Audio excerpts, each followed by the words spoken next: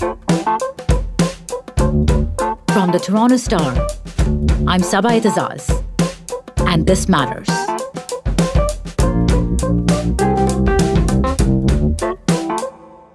Journalists like to say we want to report the story, not become the story.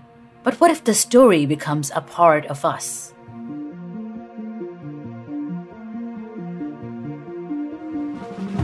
If you're held hostage, if you're kidnapped, you're a captive. But how that stays with you, I think, is another form of captivity. You're always a captive. In 2008, Canadian journalist Mellissa Fung was reporting in Afghanistan when she was abducted. She survived 28 days of captivity inside a hole in the ground. It's rare and difficult for a journalist to turn the lens on themselves and their trauma. But that's what she's done in her new documentary, Captive. Using her own lived experience, she follows the story of those Nigerian schoolgirls that were kidnapped and brutalized by Boko Haram militants and survived to rebuild their lives. Their currency is girls' bodies. They can be traded in exchange for weapons, used as suicide bombers. Bring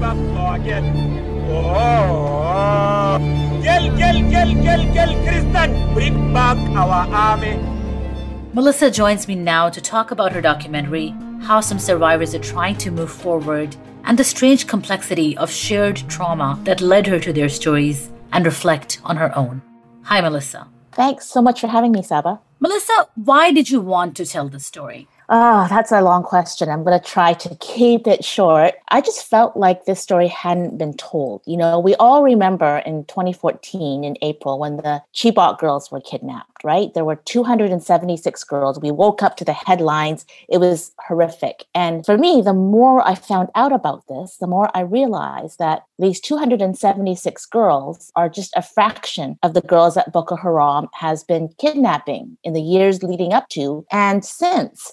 And so the world's media descended on Nigeria when the Chibok event happened. You know, there was a hashtag, a social media movement, bring back our girls.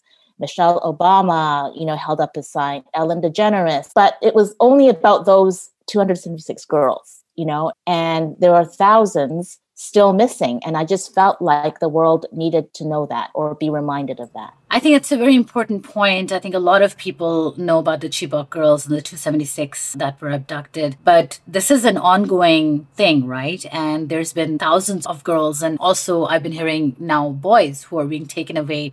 Do you have any numbers on how many of those have been able to even come back home? Nobody is really keeping track. Sadly, even conservative estimates think it could be thousands, that there still could be 5,000 to 7,000 girls, boys missing and being held in the forest. And so, in fact, just this week, right, in Kagara, which is northwest, they kidnapped an unknown number of boys from a school. And so that has people concerned that Boko Haram is kind of expanding west now. For a bit of background, can you tell me more about Boko Haram and the insurgency in Nigeria, and why are they abducting school children? Boko Haram was started by a very charismatic preacher named Muhammad Yusuf around 2000, 2001. And he was very charismatic. And, at the time in the Northwest in Nigeria, the education system was falling apart. The economy was bad. So you had these groups of, unemployed, uneducated young boys. And so Muhammad sort of gave them a community. He gave them a place where they felt like they belonged. He fed them, he introduced them to girls, gave them money. And then he started attacking the government. He preaches a very Salafist Islam, right? And so anybody who is not Salafist is an infidel. And that includes other Muslims. And so, he started attacking police stations. He started attacking leaders, political leaders. And so getting more violent. And in 2009, the Nigerian government decided they had to kind of neutralize him. So they burned down his mosque. And he died in custody, which, many people believe was kind of an extrajudicial killing. And, the government thought they were done with him. But then a year later, a successor named Abu Bakr Shekau emerged. And the group became even more violent. They bombed the National Police headquarters in Abuja and the UN building in 2011. And Shekau really sees himself as the opposition to the government. And he wants to set up his own Islamist state in the Northwest. And so that's what they've been doing. They've been overrunning villages, taking territory, either killing or co-opting men and boys, and then taking the women into the Sambisa forest, which is where they're operating out of these days. So, Mellissa, coming back to your film, tell me about the girls in your films. From what I understand, these are not the Chibok girls. Tell us more about who these girls are and what happened to them. They are not the Chibok girls. And that was my whole reason that I wanted to make this film, because I wanted to let people know that it's not just about the Chibok girls. So my three girls, Asmau, Gambo, and Zara, were all kidnapped and taken into the forest when Boko Haram ran over their villages. They've seen their parents killed, they've seen relatives killed, their whole villages destroyed, and then they themselves taken into the forest and kind of married off to Boko Haram fighters. And, Asma was just 12 years old when this happened to her, right? So there's no limit when it comes to sort of the degree of violence that Boko Haram really, perpetuates.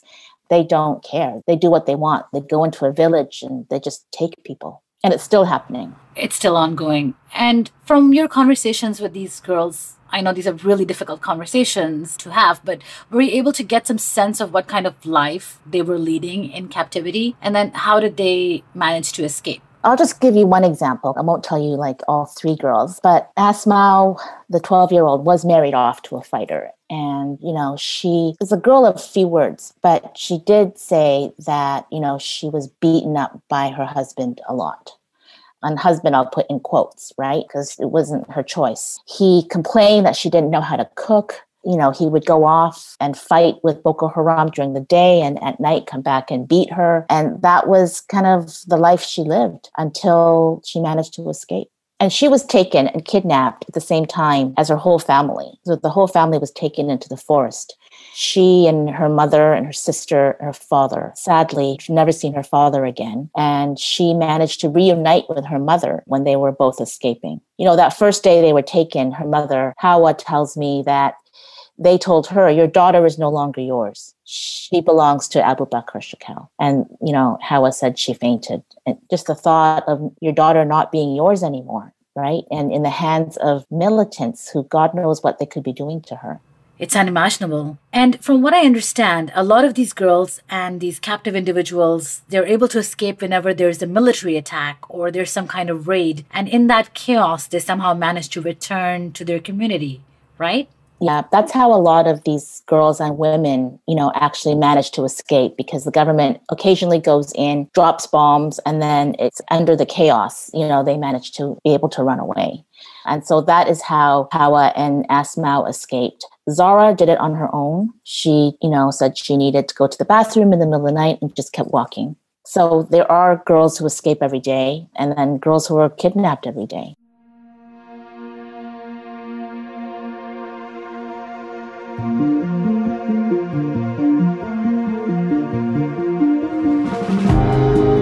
We'll be right back.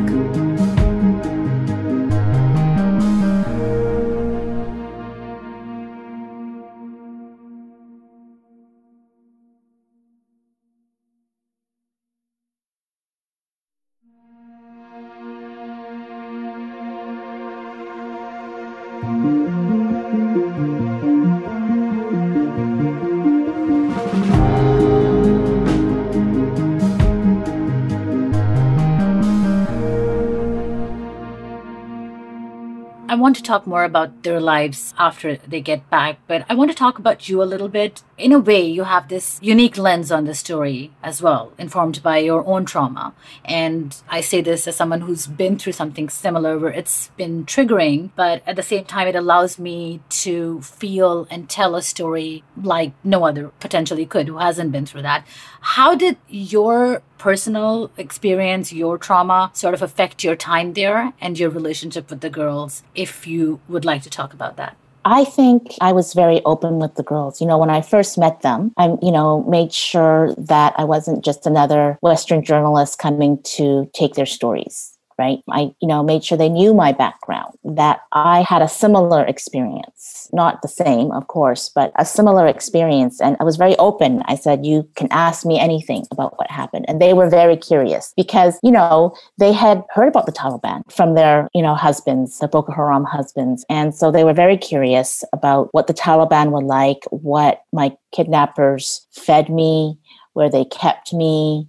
And I answered all their questions because I just felt like I couldn't ask them the same questions and keep this to myself. And so it became more like a sharing of experiences rather than, an interview, so to speak. It's kind of like you and I having this conversation now. It's not just taking, we're bringing... Exchanging our experiences, right? And that's what we bring to our reporting is our own experience. And I think that sometimes, we forget how important that is when it comes to telling people stories. And what has life been like for these girls since they escaped? I know that covering militancy and extremism in certain regions of Pakistan, the people who are affected by it comes with a lot of emotional and psychological scars that run deep. And while many provide and talk of sending humanitarian aid, not much thought is given to the trauma aspect of all this. Do you feel that this has been the case in Nigeria as well for these survivors? I think there are two things, and that, the mental health aspect and trauma counseling is a big part of what is still missing. But, even before that, these girls, when they escape, they are often shunned by their own communities, right? Because Boko Haram has been using girls who don't agree to get married as suicide bombers. There was a study in 4 years, Boko Haram had sent more than 400 girls and women into suicide bombing situations. And no other militant group has used girls the same way. And so no wonder the communities, when they see a girl who's escaped coming in, there's a lack of trust. And so, you think you've escaped, right? The community, I'm going to have support, and they don't. And so that's, another trauma on top of their trauma. And so that's when, counseling, the idea of psychotherapy, which is something that isn't very widespread in that part of the world, is so important. And these girls, they're also coping and moving forward in different ways, right? Aisha, for example, who's expressing her agency and anger in a very unique way. Tell me a little bit about her. You're talking about Aisha, the hunter? The hunter, yeah. The hunter. Okay, so she's a really interesting character. She was the youngest of 10 children of a hunter and the only girl. And she followed in her father's footsteps. And a few years ago, the government formed a civilian joint task force of these hunting groups in the north to help them root out Boko Haram. And so these groups, it's kind of led to a lot of other issues, which we don't have time to get into. But Aisha, she's the head of this group of men, these group of hunters, and they've been going into the forest and rescuing girls, getting into, gunfights with Boko Haram, confiscating weapons, handing Boko Haram fighters over to the government. And so really part of the fight against Boko Haram. And as she says, yeah, I hunt them down. And, that's justice. Talk to me about your journalistic decision to have that personal angle there, which is rare. Did it make you feel more vulnerable covering the story in this way? How does making a film like that impact you? Does it help? Is it triggering, cathartic, or maybe both? I'll be honest with you. I fought it, right? I just wanted to go tell a story about these girls, and I fought it. I just said, my own story's been told. And as you know, no journalist wants to be the story, right? And I've already been the story because of what happened to me. And so, I fought it and fought it and fought it. And it wasn't until Shelley Saywell came on board, and she should really have director credits. She is, I think one of the country's best known and most kind of compassionate documentary filmmakers.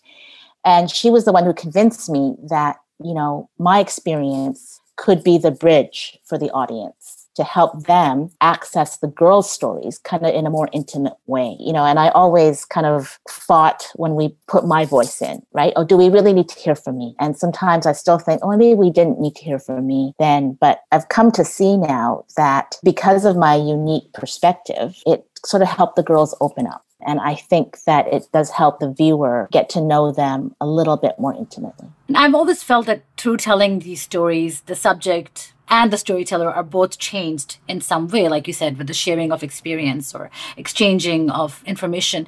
Do you think about what kind of mark these girls left on you? And if you had any impact on them, did you change each other through the making of this documentary? Well, I know they changed me because they completely inspired me. They have such faith and resilience, in a place where they don't have access to even half the things I had access to when I came back.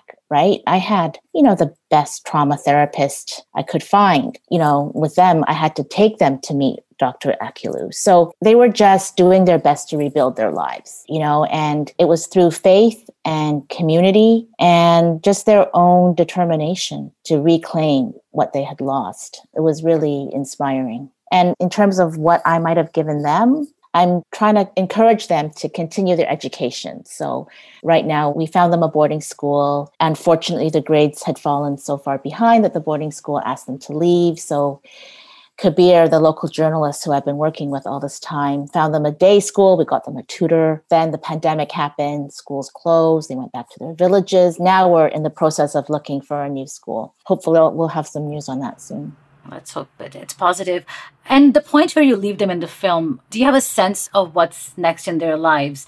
We've been talking about the social-political problems, the trauma of what they carry. Are you sure that they will have the access to the education and the future and opportunity that they went through so much hardship for? When I leave them in the film, I don't really leave them because we've been doing all this searching for schools since I left them. I have told them that as long as they want to keep going to school, I will support them, right? And I hope that they do because, Zara says she was the best student before she was kidnapped and she wanted to be a doctor. So I would love to see her realize that someday. And can other people help?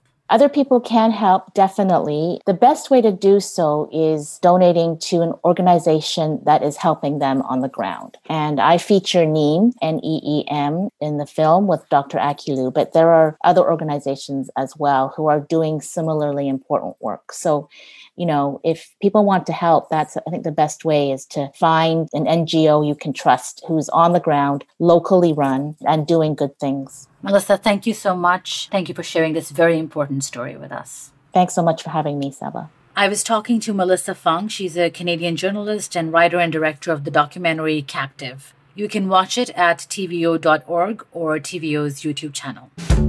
That's it for today. Thanks so much for listening. This Matters is hosted and produced by me, Saba Eitizaz, Adrian Chung, and Raju Mutter. Produced and mixed by Sean Pattenden, and our director of programming is JP Fozo. Our show theme music is by So Called, and our episode music is by Mike DeAngelis. We want to hear what stories matter to you. Please send us comments, questions, or ideas to thismatters@thestar.ca. Please consider supporting the journalism the Toronto Star newsroom does at thestar.com. And don't forget to subscribe to This Matters on Apple Podcasts, Spotify, or wherever you listen to your favorite podcasts. Let's talk soon.